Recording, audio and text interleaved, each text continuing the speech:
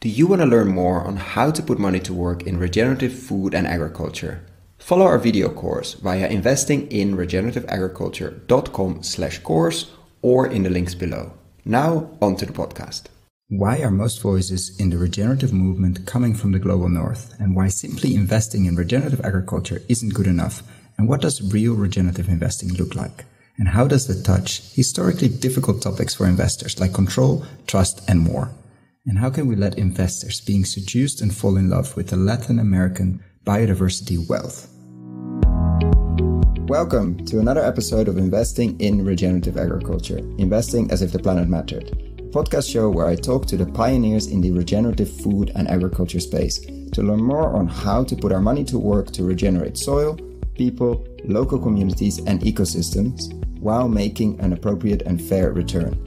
Why my focus on soil and regeneration? Because so many of the pressing issues we face today have their roots in how we treat our land, grow our food, and what we eat. And it's time that we, as investors, big and small, and consumers, start paying much more attention to the dirt/soil underneath our feet. In March last year, we launched our membership community to make it easy for fans to support our work. And so many of you have joined as a member. We've launched different types of benefits, exclusive content, Q&A webinars with former guests, Ask Me Anything sessions, plus so much more to come in the future. For more information on the different tiers, benefits, and how to become a member, check gumroad.com/investingregenag or find the link below. Thank you. Welcome to another episode, today with the Chief Purpose Officer and co-founder of SVX Mexico. Welcome, Laura. Thank you, Koen. It's great to be here. And to start with, the personal question we always love to ask, how did you end up focusing on regeneration, on soil, on agriculture, and land use? Wow, it's been quite a journey. I used to be a banker back in 2008. I was in two very big institutions and, being very competitive and learning so much about finance and something inside me kept questioning the ethical issues about my everyday activities. And there was some health issues as well. And of course, some ethical dilemmas in general, where you start questioning your life. And I was 29 years old when I had my first panic attack. And that day for me was an inflection point. I was laying on the floor of my office and I was thinking that if I died that day, I would have only helped the rich become richer. And I did not want my life to be that. I used to be very different before I was a banker. So I decided to quit the bank and I decided to look for ethical investments or ethical banking. I didn't even know it existed. In Mexico, all of those trends, were not very much alive at the moment. So I started learning about impact investment and I started learning about responsible investments, and my quest started in 2014. And finally, in 2016, I got to meet John Fullerton from the Capital Institute. And John Fullerton was talking about regenerative economy. And from that day, it was like I found my calling, I found my mission. And I definitely thought, I was really excited by impact investing since 2014. But I was wondering that impact was so vague and everything and anything was considered impactful, that I was wondering where the direction of impact was going, and even if it had any direction at all. So when I finally came across regenerative economy, for me, that really, really gave me direction. And that gave me purpose, and that gave me so much more. And in the first months of getting to know John Fullerton, we were invited to a regenerative retreat precisely where I put my hands in the soil. And this was in a farm in northern New York. It was just an amazing experience. We really spoke with the farmers. We really literally dug our hands into the soil, learned about all the processes and all the syntropy that you can learn in the natural processes. And we really got to see the differences of land assets that were regenerated with some years versus the ones that were just beginning. And we started to see the differences. And I was just overwhelmed with emotion and excitement and saying, wow, this is something worth dedicating your life to. And this is something worth, a life mission. So ever since I started learning about impact investing, there's a quote that has been my mission, which is that capital serves humanity instead of governing it. And so putting capital at the service has really made me reflect a lot about like who has been at the service of humanity all these years and who has been like the most generous bank in the history of humankind. And of course, the most generous bank in the history of humankind has been the soil, that is very distributive by design and that is always nourishing and that is always nourishing everyone. So for me, the soil is literally the example of how I want a bank to be in the future and for capital to be like the water, and basically like started to reflect on how to really put all of those metaphors into real action. And that's how I started.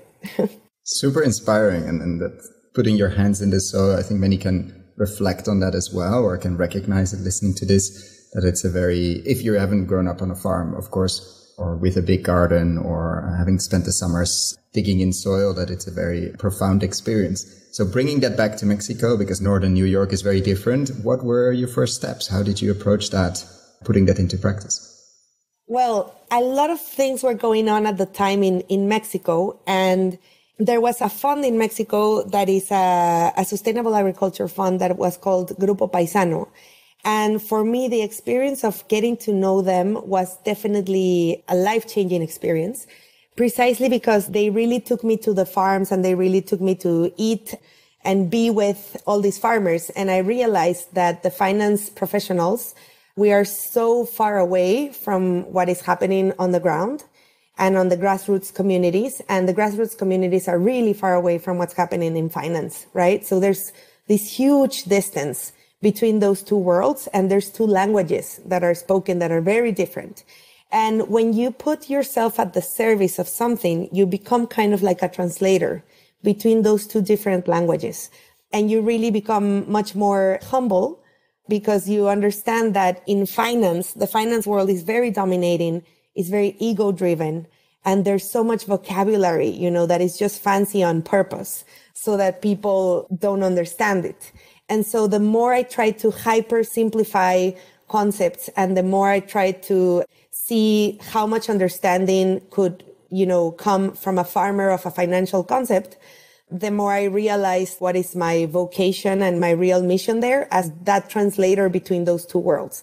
So one example that I wanted to bring up because of that fund was that this fund wanted to be a social justice fund for the farmers. And they wanted to bring, the solidarity economy to the farmers. And what they wanted to do is that the entity where the investment comes in was structured so that it would be exited by the investors and bought back completely by the smallholder farmers. So at the end of the investment period of, let's say, 10 to 12 years, 100% of the company will belong to the farmers. So that model was very contrarian in so many ways, and it's called self-liquidating equity. And I was really wondering that some of the smallholder farmers that we were working with did not even know how to read and write. And I was really worried, like, how can they be shareholders if they don't know how to read and write?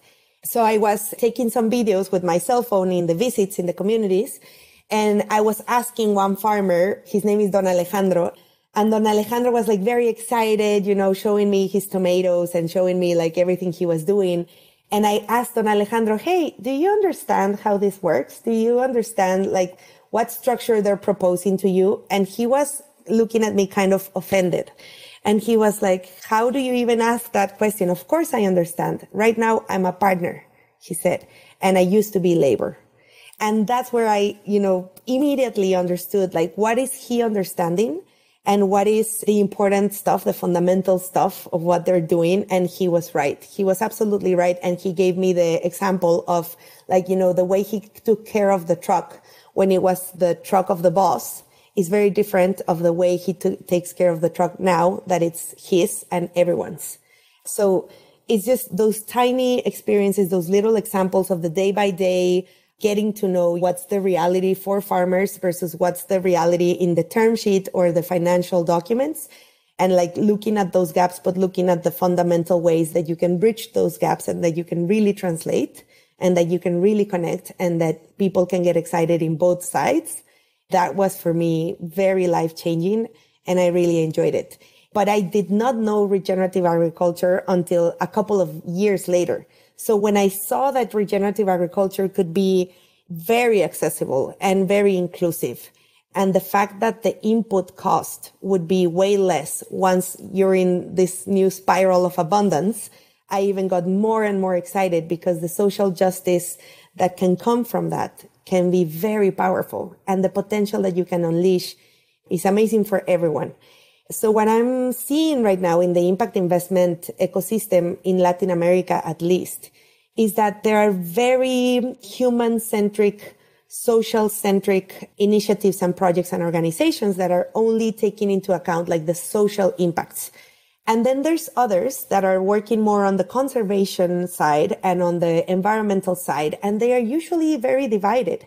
And they're not necessarily talking to each other because one is very human-centric and very much looking at the social causes and the social indicators. And the others are just, looking at the trees and the species that they're conserving. And so usually this is work that is done separately.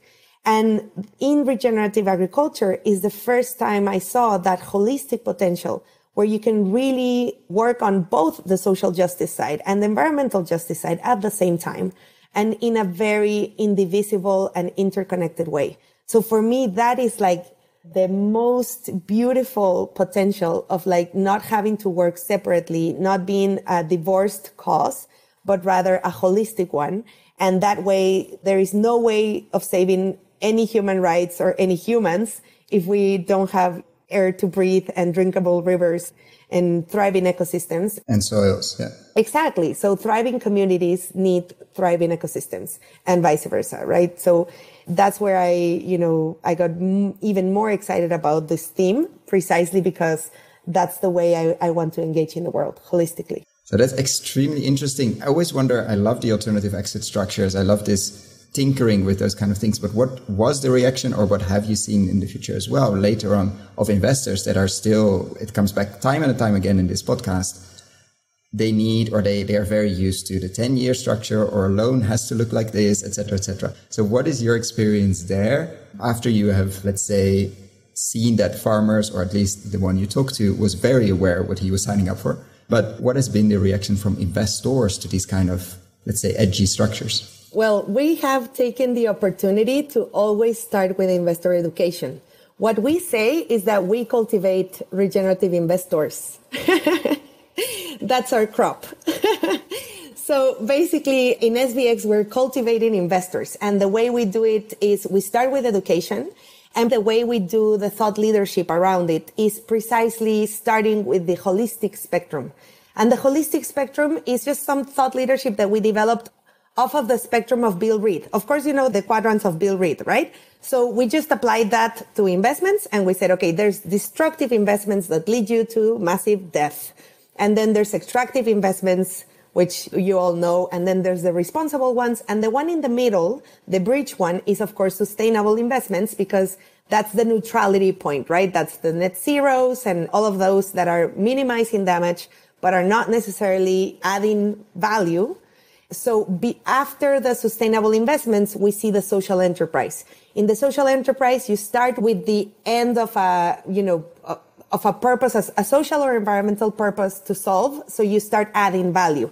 But then there's transformative finance. And in transformative finance, I have found the most amazing structures, the most exciting structures, and the most fun structures, but precisely the ones that require a new paradigm of thinking from the investors. So the transformative paradigm, I don't know if you've ever had a podcast with Andrea Armeni or Morgan Simon. No, not yet. No. So Morgan actually was one of the co-founders of Tonic back in the day, but she's also the co-founder of Transform Finance.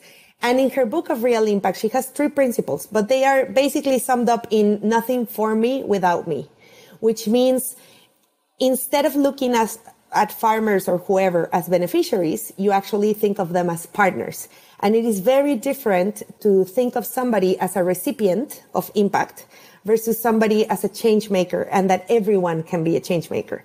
So in those principles, you kind of talk a lot about how they can be owners. If they're not co-owners, co-designers with you, it is very likely that you are getting the better off end than somebody else of your stakeholders. So those transformative finance principles for me really changed my life in terms of the financial structures that we want to favor. We want to favor the ones that are distributive by design. We want to favor the ones that are collaborating, and we want to re-indigenize finance. So we have a lot to learn from the indigenous communities. They have been the stewards of the biodiversity all this time. They are regenerative by nature. They have like all the principles, they're just there. So we have a lot to learn from them. So the power dynamic of transformative finance is really transformative, because instead of the investors being the decision makers on top and that very toxic power dynamic of domination, it becomes more of a conversation where everyone learns. And instead of us coming to the communities to teach them how to do stuff, we come to learn. We come open to listen. We come open to value their voice and their wisdom and what they already know, right? That is very different from coming from this domination paradigm. And instead of risk shifting, it's risk assuming. So we assume risk, because everything else that finance does is shift risk around to the stakeholders that are the most vulnerable. And of course, the risk to the investor is like 1 or 2% of their return, and the risk to the farmer is like their livelihood and their skin and their sight and everything, and their families. So it's very different.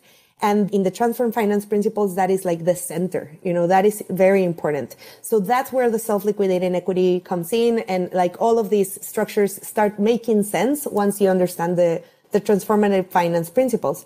And what we say is that to get to regenerative investments, the portal is the transformative finance, because we think regenerative finance is not only about what you're investing, it's also how you're investing in it. And why, of course. If we're still investing for the purpose of perpetuating capital and capital's eternal reproduction, we're still on the extraction paradigm.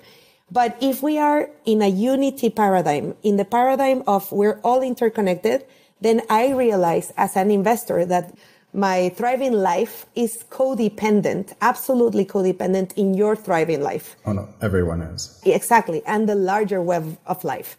And I start being less human-centric and more eco-centric, more centric on life than on human life, right? So what I see is that there's an evolution of investors that are changing only what they're investing in. Oh, I'm investing in different inputs of the soil, so now I'm regenerative. But then there's like, deeper ones that are also changing the how. And do you see them going through that? Like, do you see, because I always wonder, like, I see people getting hooked on soil. Now it sounds like a drug, but getting interested in the potential and seeing that, and then usually slowly going deeper and deeper down the spiral and getting deeper in that holistic view. Do you see that's the same also happening with investors going further down the continuum, let's say towards regeneration? They start questioning more and more, or do many get stuck and stay stuck for a long time? I think everyone's on a different transition and a different speed. And precisely because everyone has a different role and come from a different generation. And I think we're very contextual in that, the human behavior is very contextual. You're very contextual to your time and your role and your context, right? And I am too. I am a consequence of the time that I'm living and the role that I'm playing, or roles that I'm playing and the context that I'm living. I'm very Mexican, and I'm very, but I'm a Mexican ex-banker, so it's a very different context than other Mexican, right? So I think everyone has a limited perspective of the context that we're in. And I think many are more awake or ready to change than others. And precisely because it depends on what they have to lose or how much they need to shift paradigms. And what has happened to us, when we start education, sometimes there's some investors that, like, from the first day of our education to the last, they have, changed so much and so many paradigms shifts. But then there's some that take some years and then they come back and they're like, now I'm ready. And it just happened actually this week. One investor that took our course in 2019, he did his first regenerative investment this week. So actually the deposit came yesterday and we were like super, super happy. And it took him a while, but the very first time he looked for us, he came because he wanted to change his investments. And this was on 2019. And all these years, he has been learning, he has been getting fermentation. Yeah. Exactly. The trust is the currency. Our currency is trust.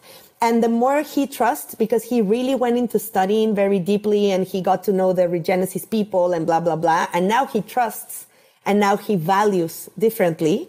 So now he moves. But that's just one case. There's many cases. So I think we are very radical, I would think, in our education, precisely because we want people to leave shifted. It doesn't matter how long they take to take action because that's depending on their times. But at least if they go through it, they will be shifted somehow and they will feel questioned. And they will question the deepest paradigms, and they will question the purpose of capital, and they will question how much their capital is being a manifestation of themselves. And just one example of this week, this is another family. This family was having a very social justice transformative policy, but they were calling it a Trojan horse for the bigger family's wealth.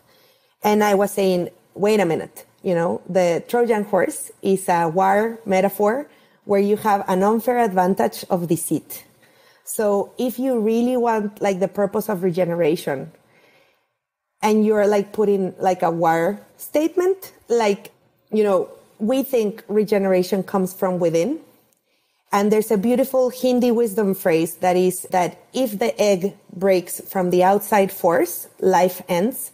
And if an egg breaks from the inside force, life begins. So anything that is good has to come inside out. I mean, there is something there with the Trojan horse that came from the inside. But yeah, no, I get the tension there, obviously. Yeah. But it's very different to come from the inside to kill with an advantage of deceit than to come from the inside force for rebirth. And how did they change? Or did they change? What was their response to when you brought it up? Precisely. So that investment policy, they accepted that had been written with some anger. And so basically, they really made a reflection that perhaps this is the opportunity for rebirth. Perhaps this is the opportunity for a restart. And perhaps this regeneration that we want to do with the capital, it has to start within to a healing that is internal before we, go and do healing outside. So, that was just our reflection this week, right? But it's those kind of things that we have really gotten into in our education. So very much about the questioning of the paradigms, where we're coming from in the way that we're acting our investment thesis or investment selection or pipeline or term sheets. Because if we're still coming in a paradigm of control, our term sheets will say so.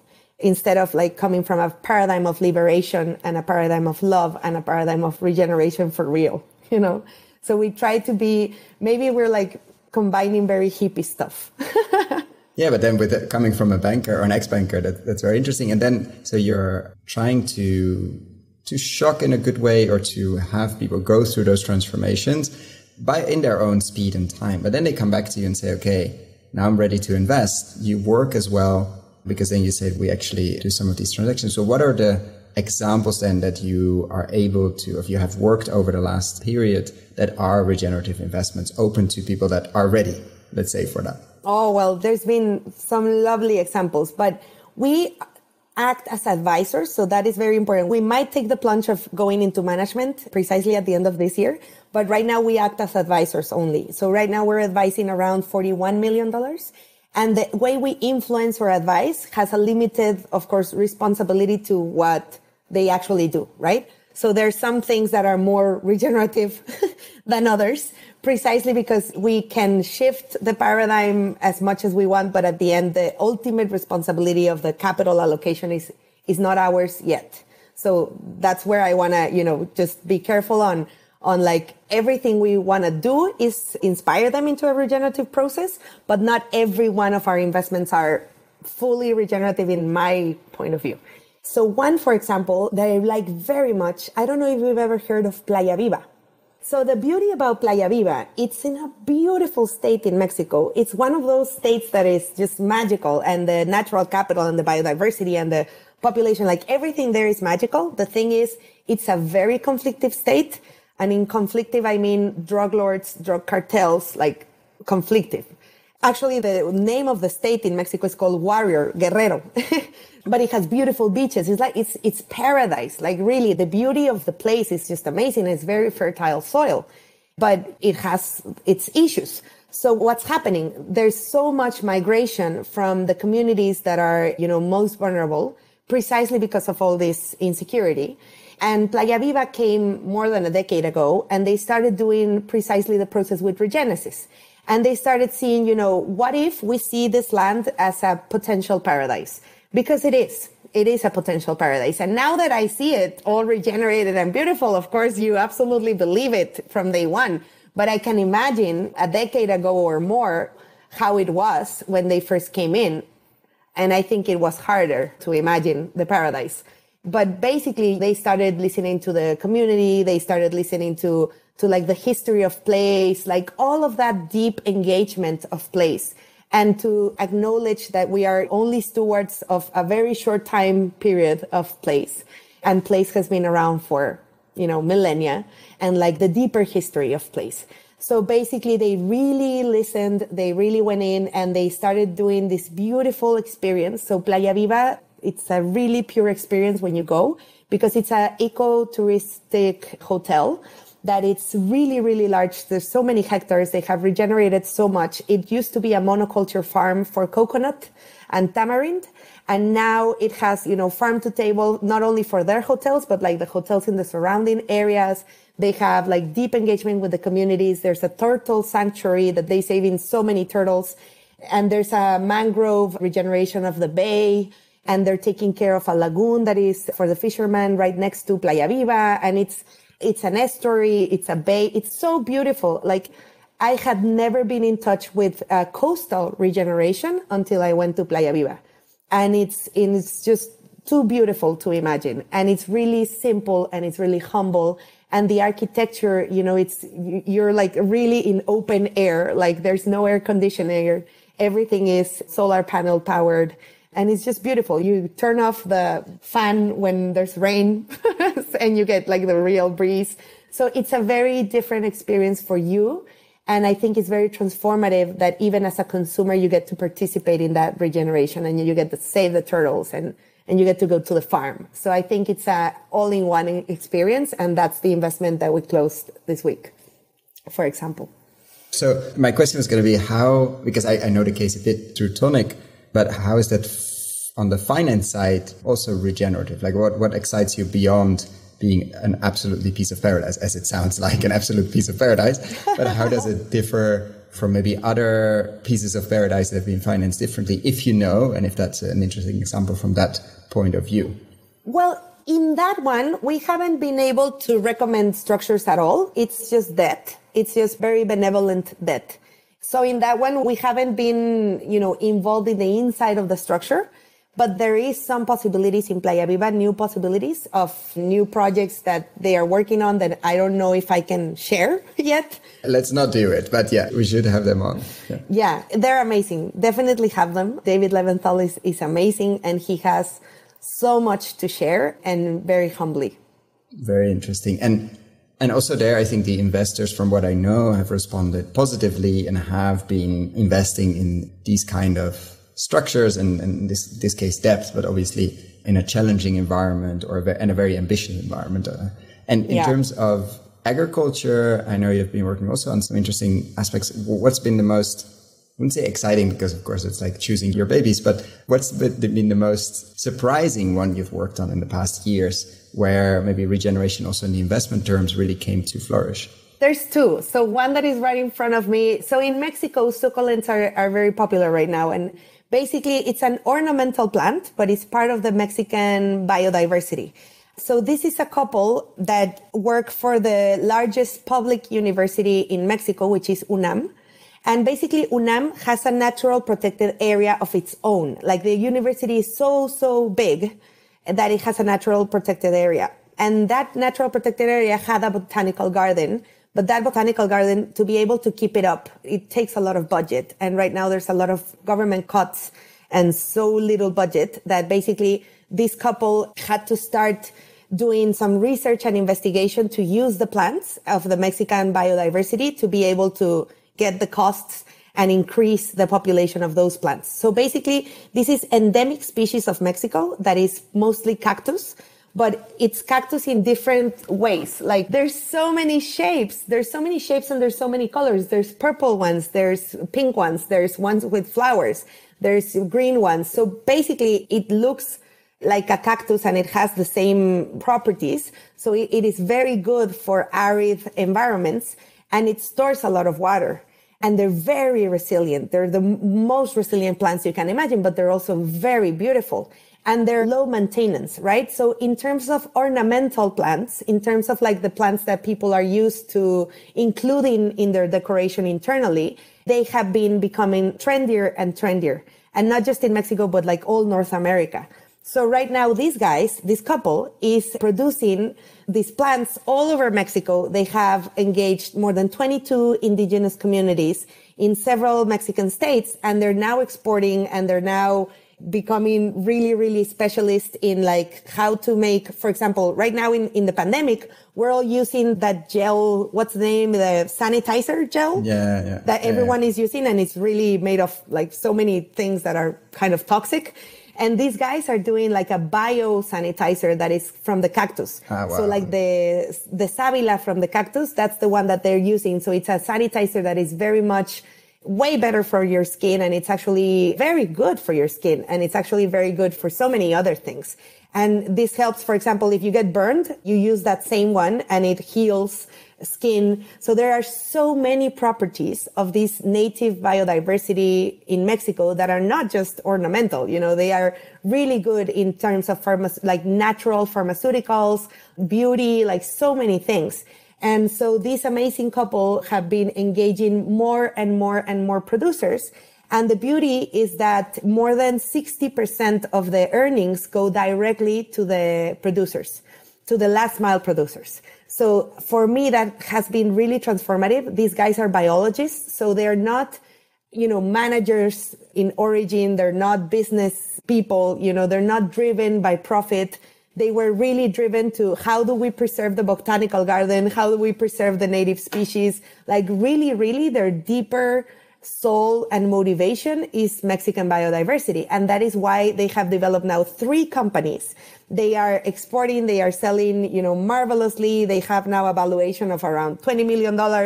They're amazing, you know, and now they even sell the plant that paints the dollar green. So literally the US dollar, oh, wow. It gets painted green with a plant that they're selling, you know, so it's one of those things that I'm really enjoying working with them, getting to know them, the way they think, you know, they are biologists at heart. So it's a very different kind of business, what a biologist builds.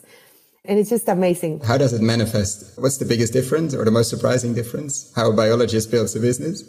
Well, they're very scared of investors at first, for example, precisely because they don't want anyone to change their DNA.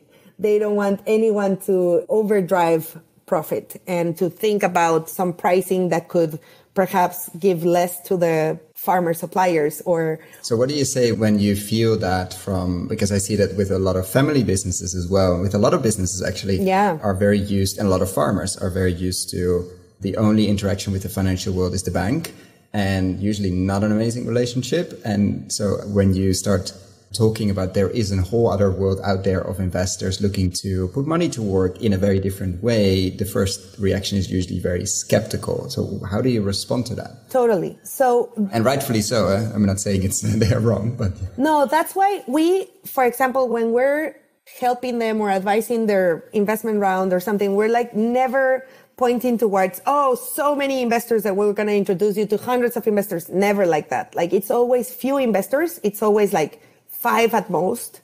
It's always a very targeted approach. And most importantly, the investors that we have cultivated ourselves, precisely because those are the ones we trust the most. And precisely because we think that those will be the most aligned.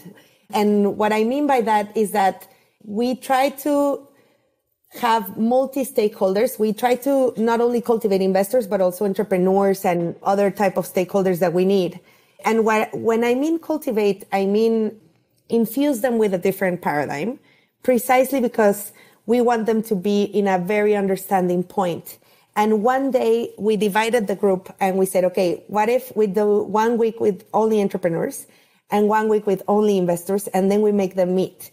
And the transactions happened really quickly. Like in less than 4 months, there were 6 transactions.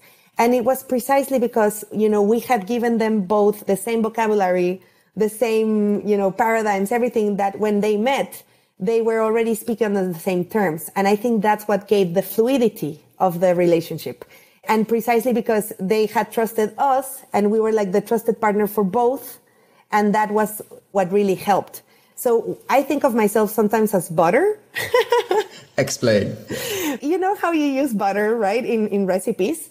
Maybe butter is not the key ingredient because, the most important players here are the entrepreneurs and the investors. Those are the key ingredients. But butter makes it work.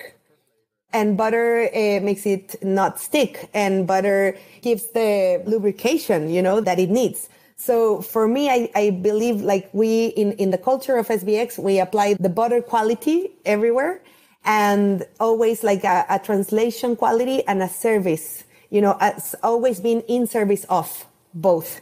So we need to disclose that because are you working, on behalf of the investor? Are you working on behalf of the entrepreneur? And we say we're working on behalf of regeneration. And it's really clear that they know who's paying who and absolute transparency there so that everyone knows, what's really going on in a transaction, but also to trust the transaction in a different way. So we're radically transparent. We're radically collaborative, and we really, we learn a lot from butter and from soil. Super interesting. And with this view you've had over the last years, and of course, educating and inspiring and nudging these investors and also the entrepreneurs, what do you see as most neglected in Mexico as in general, I think in the impact investing space, but let's look at the regeneration space. What do you would love that more people would work on to really make the regeneration space bloom as it could and should? Because it sounds like, I've never been, but it sounds like the ideal place because of a lot of opportunities and a lot of issues. And obviously climate change is hitting very hard. But at the same time, you have a an incredible biodiversity rich place. Yeah. What do you see as the most neglected piece of the puzzle? I would really love the finance people to be seduced by Mexico's biological wealth and actually Latin Americans' biological wealth.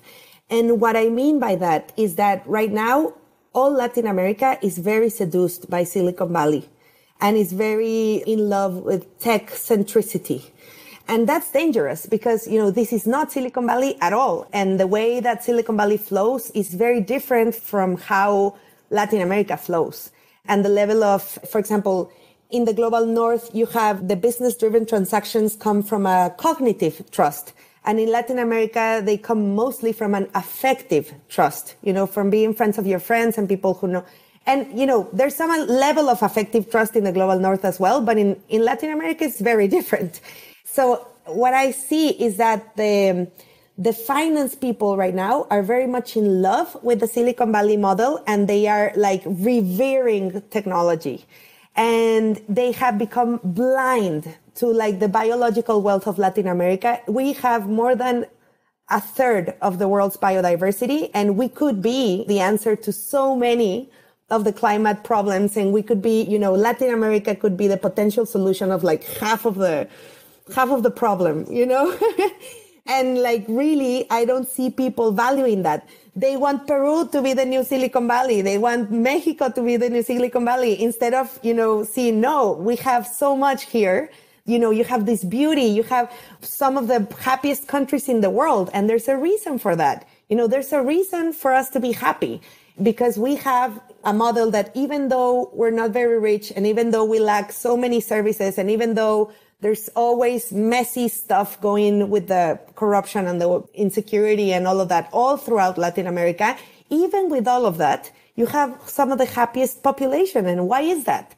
And, behavioral scientists have come here and have seen that it's usually because of companionship, of friendship, and of love. Like those are the real pieces of fundamental things that make us happy and not, the access to services or income. So what we have is so precious and so valuable that we should be exporting it instead of importing all those unhappiness paradigms that we don't really need. So why do you think that these local financiers and investors get so interested in the shininess of Silicon Valley or of New York or of London or whatever? Because they've grown up, I'm assuming, in Latin America, in Mexico, and they know, or they should know, what is possible, but yet they get very, very interested in shiny objects, meaning whatever rounds, very short-term funds focused on software, etc., etc. Totally. I think it's also because the highly educated people in Latin America also educate themselves in the global north. They go to many of these universities, I did an exchange as well. And there's so many people that to consider yourself highly educated, you need to look to the global north. And basically that's a paradigm right now that unfortunately it's real and it's happening. So people look up to the global north and whatever is happening there, and they consider it or value it more highly than whatever is going on locally. And that is that's why I continuously say we need to re-indigenize finance and re-indigenize ourselves, because we're all indigenous to earth. The thing is, we have perhaps not valued it as such, precisely because right now the money paradigm, money can come from anywhere and go everywhere. And when they get bored of this, they go to another thing and they don't have roots. And that's precisely what's degrading ecosystems. Like, for example, here in Mexico, the land for industrial agriculture, it's rented. And it's rented precisely because they know for a fact that they will be degrading that land. And in 10 years' time, it won't be able to grow anything and they will move. So that's something that makes you not be rooted. Comes back to the owning piece you mentioned before. Yeah. And it comes back to the longevity of your decisions. Like if you're a long-term decision maker for that piece of land versus when you're a short-term decision maker for that land. So I think if the money paradigm is to be sector-driven instead of place-driven, it will degrade natural capital by default. And in the other case, if we make money be place-based, and decisions be longer term, then we become rooted to place and we care. And we care about, what our decisions today might affect the rivers of tomorrow and the air of tomorrow that we will breathe tomorrow or our children will breathe. So I think the re-indigenizing process is really important because it roots us to place. And that is something that all finance needs. Like finance needs to become less sector-driven, more place-driven, because that's the only way we will actually see what we're degrading or regenerating. If you're not rooted in place, you don't see that. Everything is abstract. Everything is in a statement or an Excel spreadsheet, and that's not visible. That's not concrete. And would that be your advice, obviously without giving investment advice, but imagine there's a theater of investors, smart investors listening to this and get really excited. What would be your advice to them as a next step without giving financial or investment advice? Would that be to find those roots and to go deeper in the place wherever they find themselves or wherever they feel themselves drawn to? Or would it be something else? This might sound very hippie, but I believe everyone must fall in love with place and finance must fall in love with life and literally fall in love. And what I mean fall in love is that when you love somebody, you care, you ask, you're curious, you listen, you share. It's like anything that comes from the love paradigm. Like I really like, Daniel Christian Wall, he writes so much about regeneration. And there's a question he asks about like, what is so worth sustaining about humanity? Why do we want to sustain humanity? And of course, any answer that you come up with, it comes down to love. Like anything worth sustaining in this planet is love. And if we start doing our financial decisions really from a place of love, it's very, very different than from a place of fear. From a place of fear, you start controlling and you want to control everything because you fear everyone and you fear everything. And from a place of love, it's very different. And you start with the trust qualities and you start, trusting and you start letting go. And you start liberating yourself as well as others. So I believe that my advice is that if you fall in love with place, you start being curious about it. You start listening to it. You start seeing it. You start caring. You hurt when you see a tree taken down for construction. You hurt when you see a river changing direction because of a developer. You start hurting for real. And you start caring for real, and you start being a steward for real. of place. That is the way I think of re-indigenization, like the rooting of us in place, the falling in love with place so that we can care that much, that we can listen that deep, that we can act that far. And that way, capital would really be at the service instead of being like at the dominant party. I think that's what's needed, not just in Mexico, everywhere. It's beautiful advice. And I'm going to ask you maybe a tricky or difficult question, but what if overnight you be in charge of quite a large investment portfolio? So somehow you get a phone call and from tomorrow morning onwards, you are the fund manager of, let's say, $1 billion, which is still quite a lot of money. I mean, this is in Corona times, let's say the billions have been flying around. So it could be 10 billion, but let's say a lot of money.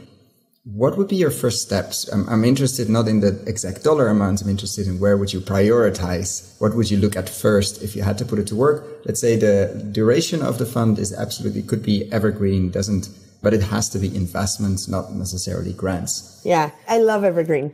So, of course, I shift to where I know most, which is Latin America. We have worked in Mexico, in Colombia, in Chile, in Peru. Right now, we're very active in Peru and in Central America. So, of course, since the one that I know the most is Latin America, I would, of course, start in Latin America.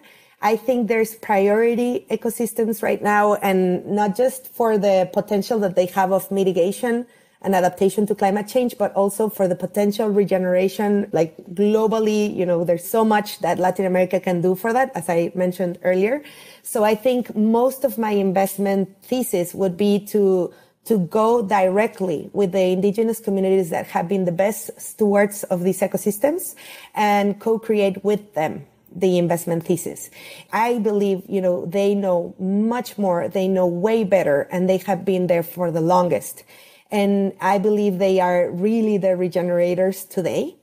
And I definitely think they're seriously underfunded, but I also think the way the funding is coming is usually benefiting more roads, more infrastructure, more gray, precisely because that's what the Black Rocks value. Those are the private equity's way of doing things.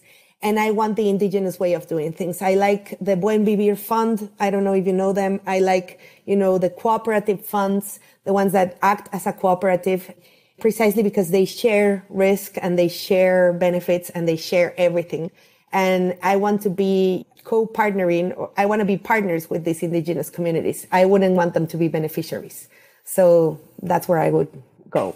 And I'm sorry, but we take away your fund for a moment, but you have a magic power and you can change one thing in the food and agriculture or even land use sector, but also sea, as you mentioned before, with Playa Viva. And what would be your one thing you would change overnight?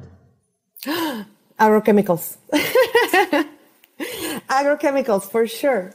It's interesting. It's the second time, I think, in a few days, somebody brings that up in an interview. Yeah. You would basically ban them overnight or make them disappear?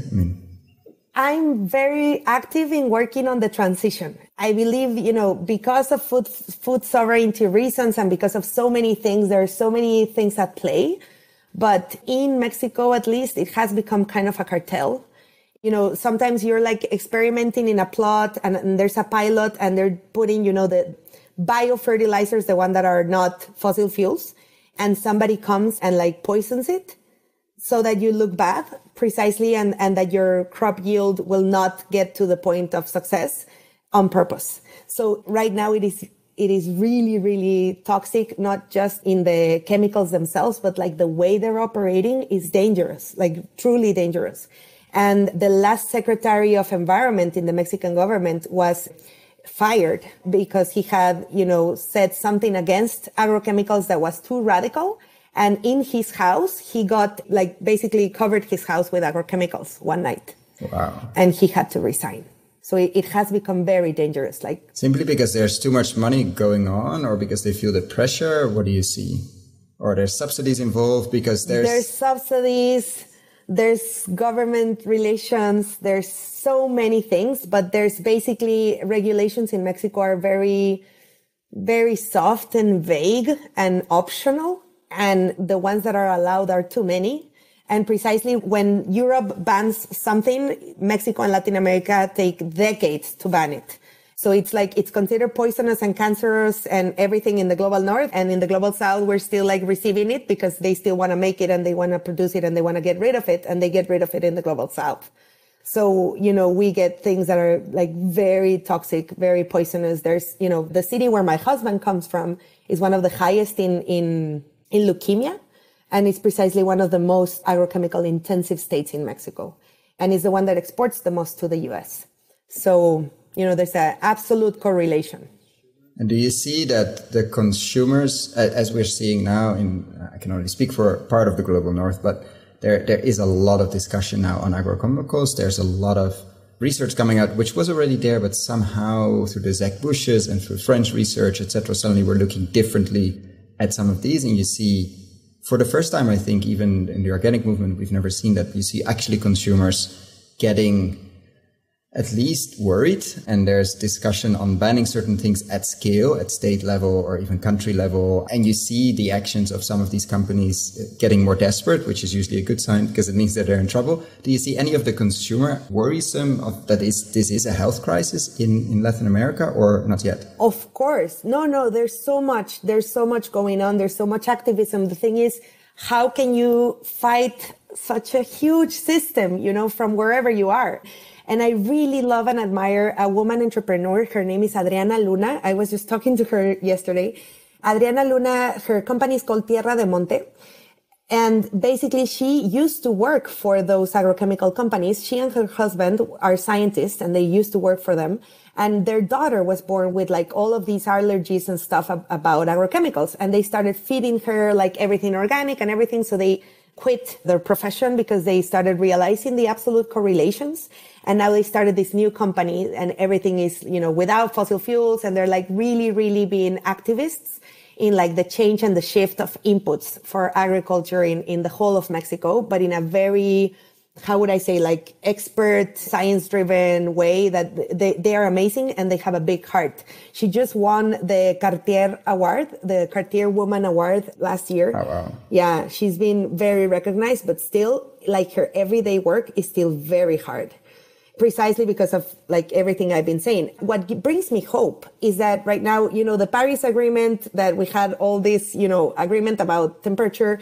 And now the Kunming, the summit that is coming in China for the CBD, the Convention for Biodiversity, I am hoping that will be, before and after that summit.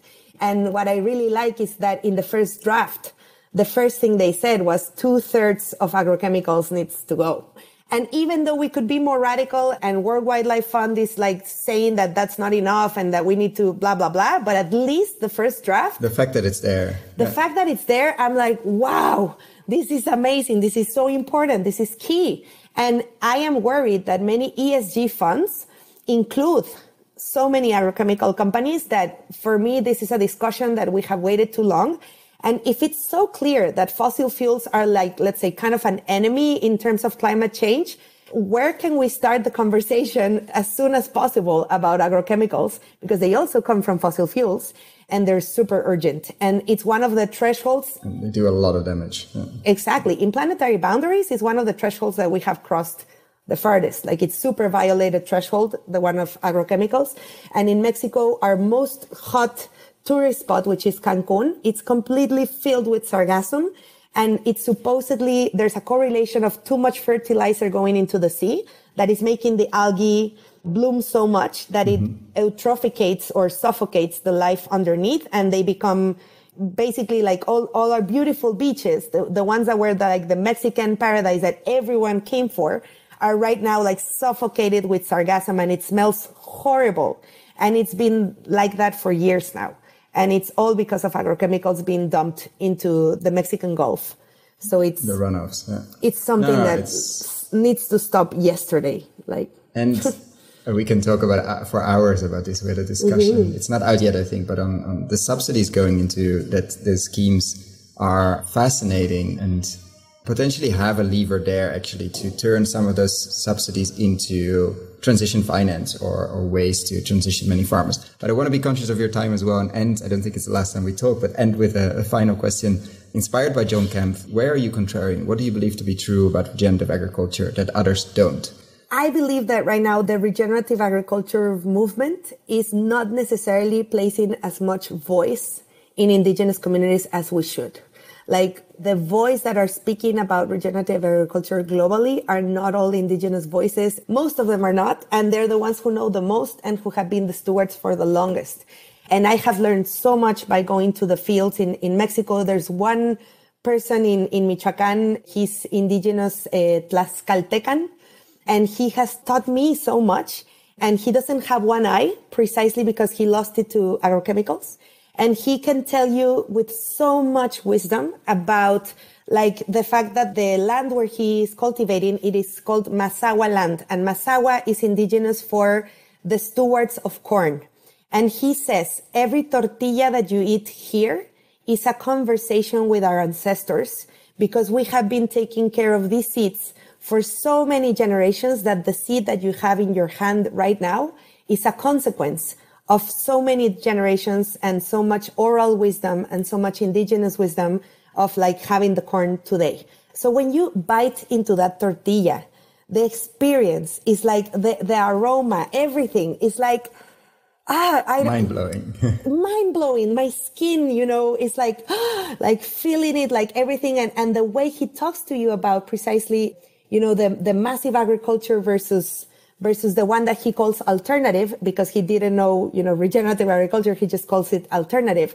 And when I listen to him, I understand that the ones that should be learning from them are us, and that the voice should be on them, and that they are really the wisdom carriers and the wisdom holders. So I think indigenous voice should be key, centerpiece, everything. And they should have much more global South component in all the conversations, because most of the biodiversity that we need to save is in the global South.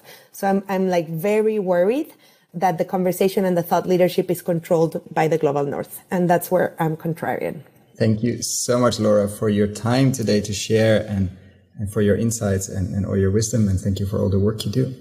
Thank you so much. No, we have really had a lot of fun learning in SVX, and your podcast has really been valuable for our team. Thank you so much. And, some of our team members are considering, of course, the course and everything. And we're really excited about what you're doing and the connections that you're driving globally. So thank you for having us. If you found the Investing in Regenerative Agriculture and Food podcast valuable, there are a few simple ways you can use to support it. Number 1, rate and review the podcast on your podcast app. That's the best way for other listeners to find the podcast, and it only takes a few seconds. Number 2, share this podcast on social media or email it to your friends and colleagues. Number 3, if this podcast has been of value to you and if you have the means, please join my membership community to help grow this platform and allow me to take it further. You can find all the details on gumroad.com/investingregenag or in the description below. Thank you so much and see you at the next podcast.